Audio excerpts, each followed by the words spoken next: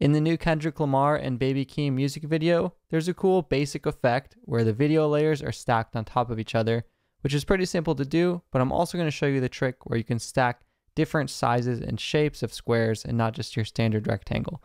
My name is Justin Odisho, and let's jump into Adobe Premiere. I'll show you how to do this. So the first thing you're going to want to do is have a clip that sustains itself for a decent amount of time. The next thing you're going to do, if you notice on your video track layers, you have 1, 2, and 3 by default. Remember, you can always simply drag a video clip higher on your track, and that will create a new layer. So video track 4, if you just drag it up, it'll create a new one as well. Or you can also right click and add tracks. That'll add as many tracks as you want, just so you have a couple to work with. You know, if you wanted 6 different things playing at the same time, you're going to need 6 layers. So let's say I have this video clip on top of the other one. Traditionally, you can just highlight that clip, go to the Effect Controls panel, and decrease the scale from 100 to something smaller.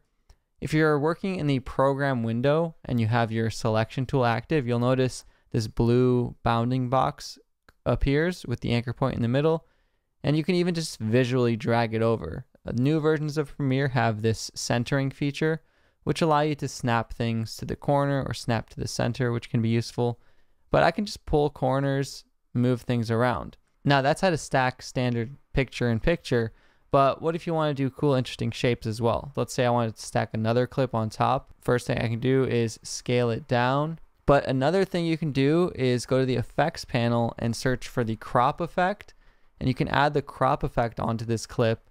And you can crop in from the left or the right or the top or the bottom. And you can do little rectangular crops to really get this collage sort of effect. And not only can you do that, you don't even have to scale down. So let's say I have this clip fully scaled in. You can even scale up if you want. And then I add the crop effect from the effects panel onto this clip. In the effects control panel, I can now do the same thing and just have like a portion of this showing. I can even move the X and Y position over if I want to have that happen. So it's not just that you can do this with scaling. You can also create different cool shapes and rectangles with cropping, and maybe you want to get experimental and create just like a little sliver. If you really want to get experimental, you can also animate these with keyframes. So you can click the stopwatch icon, and maybe you can slowly make one of these stripes expand out, or one of these things expand out a little bit. And that could open up some interesting possibilities. But really, I think the most interesting visual aspect of this technique is just keeping all the stationary frames popped up. But the difference is inside of those frames of just the different colors and lights and shapes of different video clips playing at the same time can create an interesting visual collage. So my name is Justin Odisho. If you enjoyed this tutorial, you can check out hundreds and hundreds of more on the playlist on my channel for free, and subscribe to stay tuned for all my new videos.